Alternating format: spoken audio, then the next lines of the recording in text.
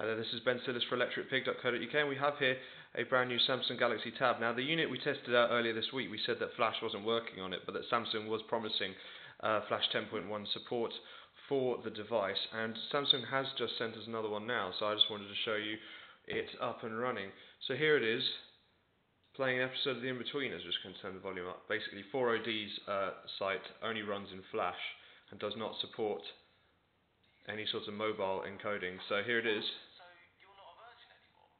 Don't think so. Nice one, mate. I know you lose your beat place for these sad pricks. Performance is pretty good. Pinch to zoom is a little bit janky. This is very serious. I have a couple of questions, Neil. Yeah? Well, what does it feel like?